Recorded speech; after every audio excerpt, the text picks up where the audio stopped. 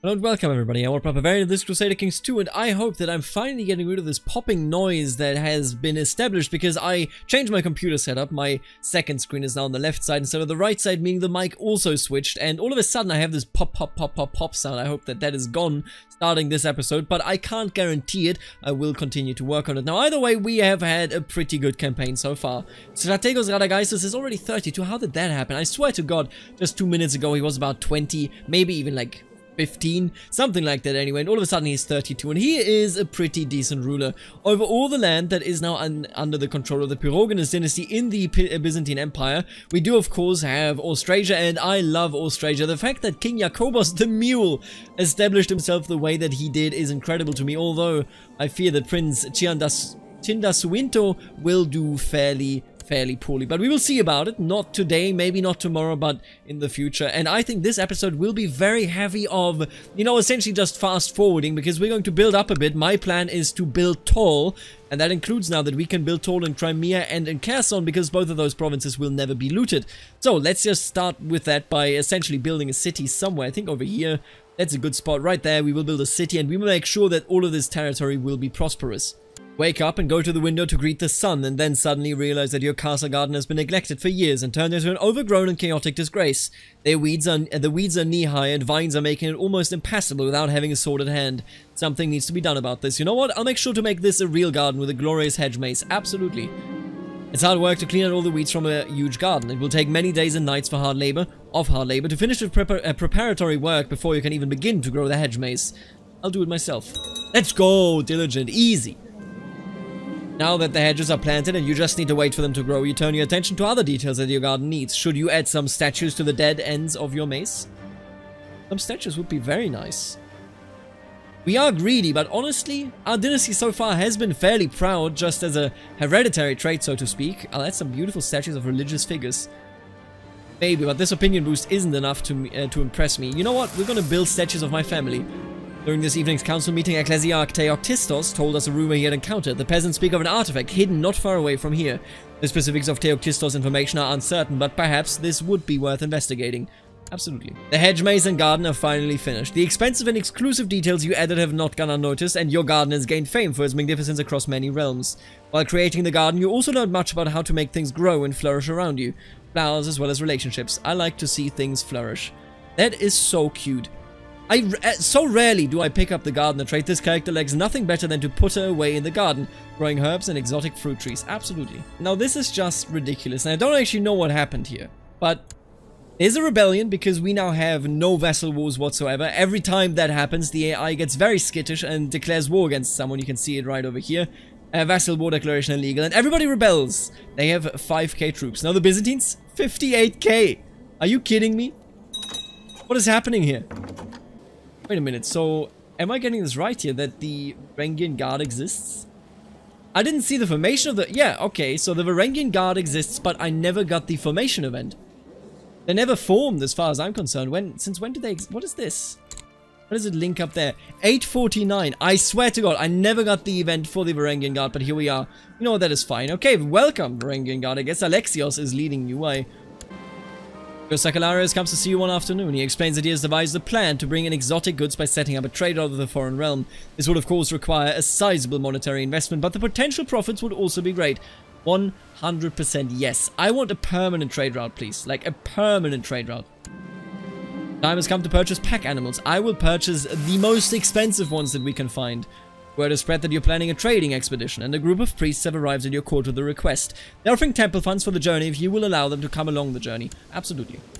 Rise of the Shia yet again. Oh no. This is actually going to be a very powerful rise of the Shia if it succeeds. They have 57k troops. If they lose this, then they will never win. They're going for Arabia, meaning that Mecca and Medina itself will actually be under the control of the Shia. This could be the first Shia uprising that is actually meaningful. Let's see how it goes. Your expedition has finally reached the realm of Shah Keikoshrau. Your steward asks you what gift we shall bring forth as a token of friendship. You know what? Pretty neat. All the time we went up here, we went over there, but we never went over into the Mystic East, and we'll do that. I will give you a dozen strong horses. What? We just made 400 gold? I guess it's oriented on the monthly balance that we're making, but this trade route is incredible. Look at this. City tax, castle tax, tribal tax. Okay, no build speed. You know, I was wrong there, but my god, this is good. I will sustain this trade route, no doubt about it. Zacalaris has brought in riches to a realm through his competent handling of the trading expedition, and he probably expects to be rewarded with a share of the wealth. 80 bucks, sure. Let's ask our liege for another title here, I think. He hasn't given us anything so far, so let's... Oh, we done it! What did he give me? County of Corinthos. Thank you so much, you fool. Are you kidding me? Oh, that is amazing, man. The AI is really in love with giving us titles if I just keep asking. Thank you so much. I would love, by the way, to become the king of Crimea, but I don't think it's happening. Let's be really... we need to take both of these provinces and then this province to be even eligible to create the kingdom. I kind of doubt that we're going to do that. That's a difficult one. Okay, we're gonna build a war chest here because this is definitely something that we can do in a reasonable time frame. Holy Roman Empire, I wish they were in control of Galicia, but I like a super strong Galician Spain. Honestly, it works. It really does, especially because they don't actually rule Asturias. That is merely a tributary. My god, excuse me? What just happened here? So we have King Voislav II of House Wolinski with a Muslim icon for their crest? Any of this happen? Right, well, the Slavs are resurging, it seems, and I am very much threatened, but okay. Finally, my wife is pregnant. With our wife now being pregnant, we actually have a chance of getting a proper heir that is the son of Strategos Radagaisos. Now, of course, it is not that urgent because we do have Theokaristos here, who is a very decent person. I mean, look at this. He is very skilled in everything. But if I get my own son, I mean, you know, all the better, right? I have no money to spend on this nonsense, sure. And we have a daughter, Julia. Julia will be our heir, and I appreciate that, actually. That's quite the nice heir. Now, I would like a son, of course, but you gotta try what you can. And I like a daughter to directly inherit. Now, let's build another city right here, because with another city, our income will be huge, and that is exactly what I'm here for. You know what I just noticed? So we have been an advisor to the Byzantine Emperor for a long, long time. But I just noticed that there is a faction to put my wife on the throne, and how can I say no to this? How could I not support my wife, right? So what we are going to do is I'm going to step down from being an advisor. I think I have to do it actually on his portrait, and indeed that is the case. Resign from council, there you go. Then I'm going to join this faction. Absolutely, are you crazy? How could I say no to this? Seriously. Let's do it. Anatolius the Just has called us into the Byzantine Revolt War. Okay, so how is this war going to go? Here's 19,000 troops. We have 22k. I'm going to join your war directly. Oh, I can't even do that, huh? Interesting, okay. Well, I will join this war directly by simply putting my troops behind them. Because I definitely want to support my wife's claim there. I think it is just, I think it is right. I think we shall push for our wife here. Ah, and there you go. Stephanos has been born, our son, who will even get a claim on the Byzantine Empire if all of this goes right. But my sister has sadly passed away. We're losing men every single day because of the attrition, but I think we are stronger than they are. Total numbers. I just really hope the AI doesn't ruin this, and I think right now the AI is ruining it. What is the AI doing? Are you seeing this? Oh, this is just maddening. I hate when they do this nonsense. Wow, we re-sieged a trade post. Are you kidding me? Oh, and we are being attacked. Here's the battle that will be remembered. The battle that decides over loss or victory. And it looks very dire so far, I will admit. I'm leading the center flank. I've had my eye on a feisty... No, get out of here. Fighting a war. Oh yeah, this is rough. Very, very rough. Oh, but there you go! And the defense wins it. Easy. Get absolutely destroyed. My wife will sit on the throne, even if my son won't, but I'm gonna figure this out. Oh god. Matters of life and death. I said no to it once. I'm not sure that I can say no to it twice. I think at that point I would have said no too often.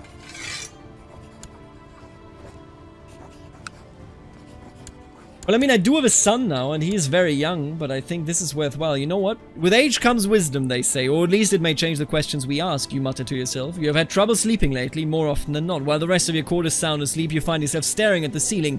You're getting older, each day closer to leaving this plane of existence. It is folly to fear such things, of course, yet you cannot keep these feelings at bay. Didn't you used to dream of grander things? What about your carving your own path? What happened to your ambitions? Sit up straight in your bed. This is ridiculous. You are the ruler. You have people ready to serve your any whim. Perhaps your councils have ideas. If nothing else, it might ease your troubles sleeping. Summon the council. Yeah, this is what I thought. The council convenes and the faces of your advisors speak of confusion. Why are we here, my lord? It comes with a hint of concern. You sit down and the suspense is almost tangible as you leave the question hanging in the air. Finally, you speak, and without disclosing much of your current nightly restlessness, you convey the message eloquently enough. I want to discuss the concept of life and death, and I want to look into everlasting life. They nod slowly. So what do you think? Spirit rises in the room as your councils start to talk, some hesitantly, some gesturing wildly. They all have ideas. Well, we are going to go with the idea of the spy master here, because that is what we are good at. I think that is the most important thing. We're currently getting 2 intrigue from this, so I'm going to switch over to intrigue as soon as we can, so we can get 3 out of it. I trust Mayor Sebastianos to handle this discreetly. See how it goes. Our rebellion appears to be successful. We just beat up their army. Let's see. Stop giving me this event about the common wench, I swear to God. I have the great pox. Why, oh why does the game curse me like this? Really? I didn't do anything wrong this time around. Repulsive sores and abscesses are spreading across your body, originating from the groin. You have contracted the great pox. Wait, what? I just asked him twice, apparently. Something about it. I actually feel better. Okay, I get a choice? What? Taurus entered your chambers with an earthenware jar cradled in his arms and came to sit by your bed. He pulled a leech from the jar and gave it a most tender look before carefully placing it on your face. Remain still, my lord. Better not disturb their feeding. Okay. So, I get the worst event, ultimately? I get both of them, huh? Oh, thank you, game. I get a +1. All things considered. I guess I appreciate that. I'm not sure I do, but take it. Sure, whatever you say, game. Whatever you say. Promises in the dark. Your Mysticos finds you in the night, startling you awake. Sorry, master, but the wolves have ears. I dared not come during the day, he says. Somebody's on my track. I could use some help throwing them off my scent. No, no, don't worry. It means that we're getting close, he whispers, a confident smirk only just visible on his face. There's a legend, you see, and... well, we're very close to locating a certain person who can help, but we're not the only ones looking for her. Pay for disguises, I guess, dude. Sure. Whatever you say, buddy. Whatever you say. The Battle of Thessaloniki. And indeed, it is a battle that is very harsh, because I think we may lose this one. Radagaisus, you pompous brood. A shout carries over the plains where I am fighting a close battle alongside my personal guards in the distance. I see enemy reinforcements coming our way. Listen. I begin to my soldiers. I think we're going to go with aggressive leader here. That sounds about right. Inspiring leader may... actually, you know what? Let's go with inspiring leader. You know what we have that they don't? Each other. We're still gonna lose. Yeah, there you go. That's what I thought. That is exactly... yeah, we're gonna lose this one. That's a rough one. That's a really rough loss. In particular because it actually, like, destroyed our army. Oh lord. I don't like this because we may go to prison for this. If we lose here, we... okay, well... not like this. One moment I'm shouting orders surrounded by the clanging of swords and fighting around me. The next everything goes dark as the world slips away from me. Are those people concerned faces? Everything hurts. I just want to rest. God damn it. Strategos Radagaisus of Cappadocia receives a crushing blow to the head and shows no sign of waking. Well, so much for this, eh? No eternal life for us. I could still duel him, apparently. Curses, I guess. I think I'm gonna die here in a second. Yep, just as I thought. Hello. For his wicked deeds, many scream not to bury Radagaisus with the other rulers of your lands, instead to toss him into an unmarked grave and without the proper services. May Radagaisus finally pay for his sins in the afterlife. I don't know about that, I have to admit, but okay. That title's returned to the actual emperor. Did, okay. So we're now the Duke of Crimea, of course. We hold on to everything that we held on prior to this. We're still part of the rebellion. If we lose this, then we are screwed. I mean, primarily, we are already 2 years old, so this is just going to be a lot of nothing, essentially. And the rebellion will actually be a loss, it seems, in Neapel. Yeah, they're just sieging everything down. Wow, I really hate this, by the way. So our entire dynasty over here is gone now. They rebelled against him, they defeated him, and all of a sudden... it's all over. He just died, I think he died before his child. Yeah, indeed he did. And then when he passed away, I assume it fell back to the king. And how did it fall to Duke Oldgar? I do not actually understand. Oh, okay, seriously? Oh, that sucks so bad. That is so horrible. King Jacobo's made one bad marriage and now our faith and our family is gone. Yeah, I hate that. Now I hope that this war will become a white peace or maybe a victory for us after all, although I highly doubt it. Okay, so what just happened here? I'm imprisoned and please not take my title. That is all I ask. Do not take any of my titles. I can't get any more money to do that quickly. I really, really am asking the Byzantine Emperor here to not revoke my title. Oh, he revoked Thrake, you son of a gun. Well, honestly, Thrake got sieged down the entire time. So the rebellion is lost, and all we lost is Thrake, I believe. I don't think he can take anything else. At least I hope he can't. But losing Thrake isn't that bad. We got Corinthos instead, and Corinthos is not constantly being sieged down, so that is quite nice.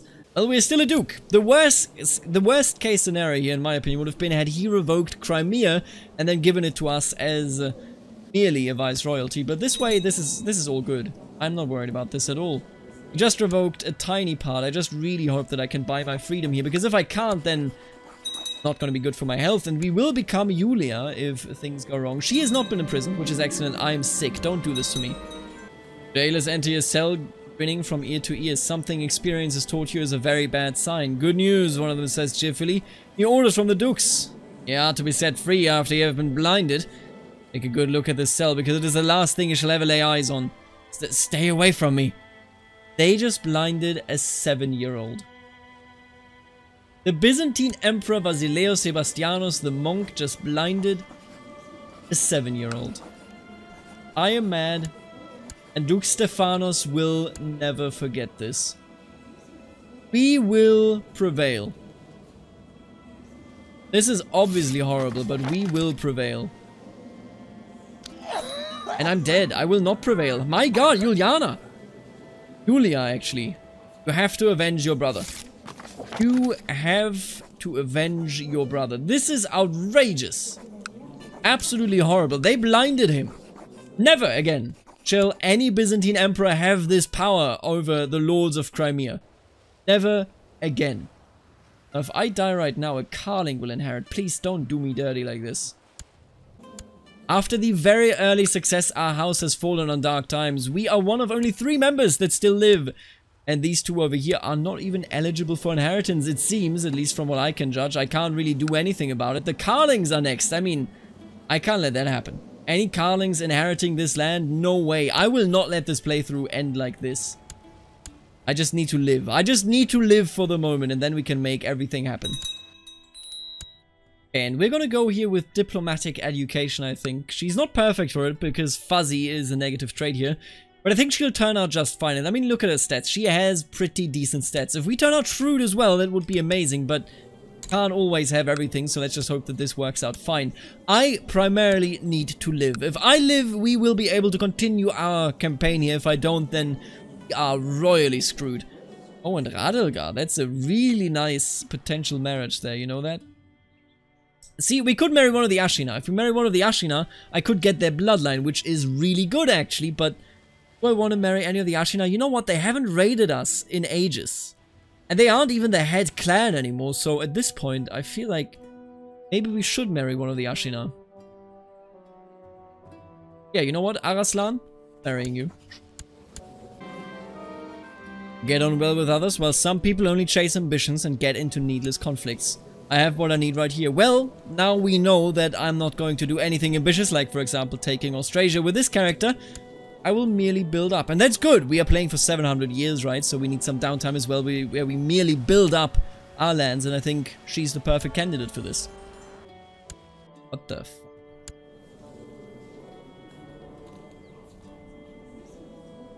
I don't know what to say.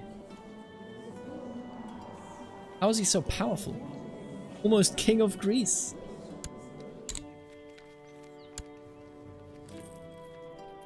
What actual fuck? What? Okay. Whatever you say. I don't know what... what? And I have grown up. I have finished my education in diplomacy. I feel that I have truly found my calling. Best way to keep one's word is to not give it. Ray Eminence. Amazing. And we're also patient. I love it when everything is in good order and I'm willing to spend the time that it takes. One shouldn't rush things needlessly. That us go. Duchess Julia is amazing. Thank you, Duchess Julia. I swear to God, this is actually great. What I would like to go with here, and I think she's content, right? So she's not going to go to war, hunting, or seduction, or intrigue. I think we're just going to go with business. Yet again, I just want to make money. What's the problem? You know, what's the big deal here? Come on now. Let's acquire another title. See, and now I'm looking at this, and I'm like, what the hell even happened here? Remember how 2 minutes ago, literally 2 minutes ago, there was this unbeatable person here, this Bulgarian Taoist, and now he holds no titles? What actually happened here? I have no idea. There was a very strange episode of a Taoist priest ruling over everything. In the meantime, Lusitania is ruling over in Iberia, but the Holy Roman Empire, I have the feeling, at least blobbed a little bit. I may very well be wrong though. There is a rebellion going on as well. Austrasia, sadly, now under the Jerome Carlings, not under us, but it is what it is. You know, what can you do? Yeah. Norsemen haven't really done anything, have they? They haven't moved at all. The Kingdom of Italy. Wait, what? The ancient Lombard Kingdom has... What? The Kingdom of Italy. What do you mean by this? The ancient Lombard Kingdom was established in Italy after a long history of migration originating in Northern Europe.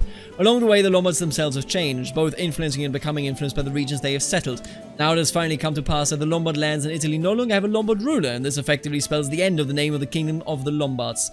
We shall henceforth speak of the Kingdom of Italy, but the Lombard heritage shall live on. The war against Emperor, liberation of Lombardy. So essentially we had the Italians rebel against the Holy Roman Empire, and now the Holy Roman Empire is this? Amazing.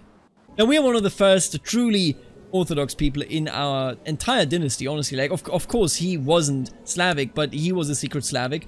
And I think this is fine. Duchess Julia feels very comfortable in this, but we are going to join the community of St. Basil.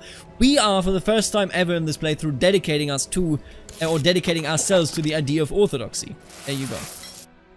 Holy crap. After all this time,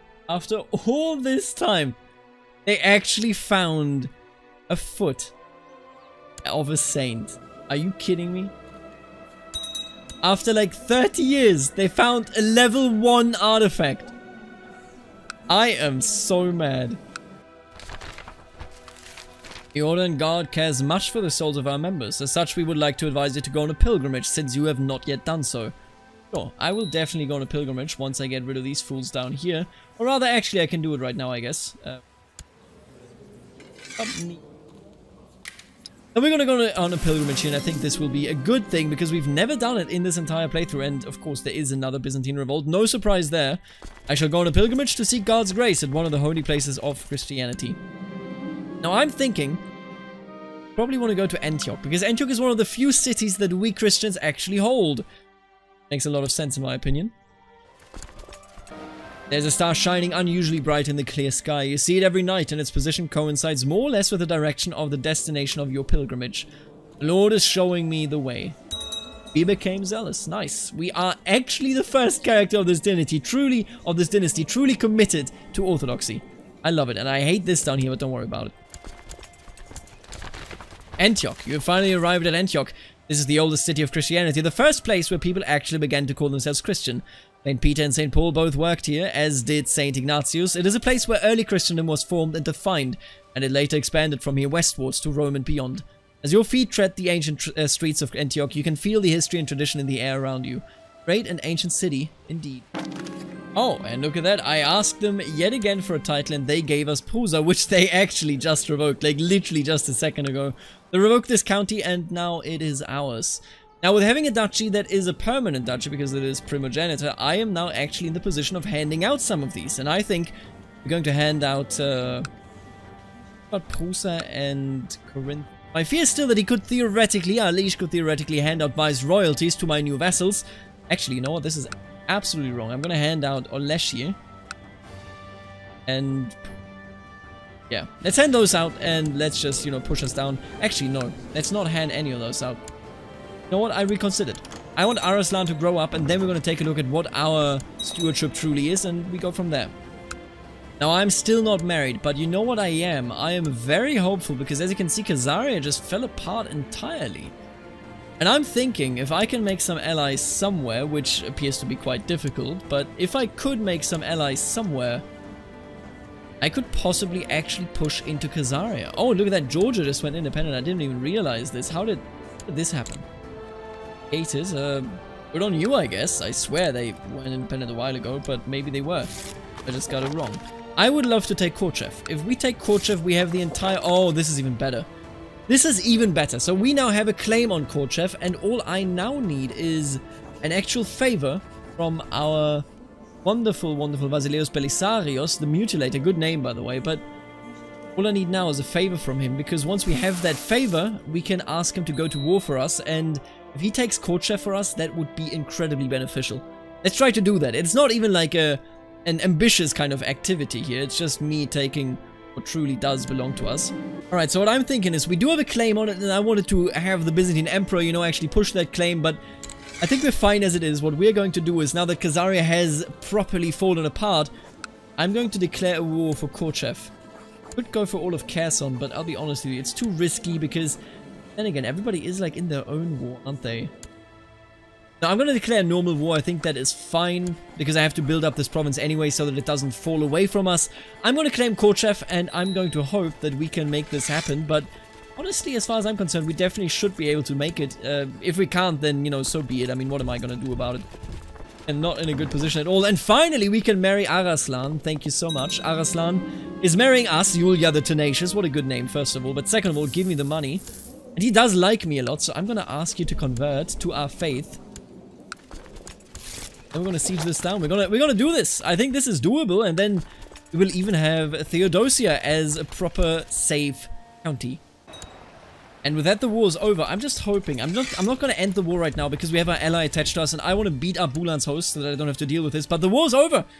We will take Theodosia, and I think I actually could have gone for the Holy War there. I was just a bit cautious, and I think, you know, at the end of the day, it is better to be cautious than to lose it all. But look at this.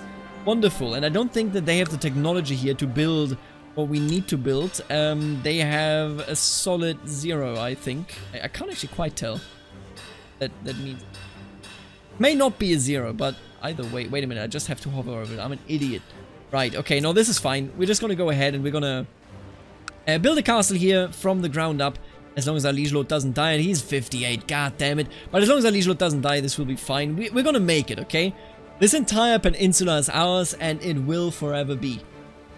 And with that, yet another episode comes to an end. I hope that you enjoyed this one as well, and I want to thank the members of the channel that are making videos such as this one possible, namely the Barons Aaron, Stefan, the Richest T, Snywolf, Emma, Mello, Thomas, Lachlan, and Mitchell. Then, of course, also the wonderful Counts, Shifty, and Wombat, and last but not least, the absolutely beautiful Dukes, Suspicious Duck, Nathan, Knight of Squires, Kenneth, Lexo, Roboman, My Dad Left Me at Arby's, and Derek and Aiden. Thank you so much for tuning in, and I will see you later. Alligator.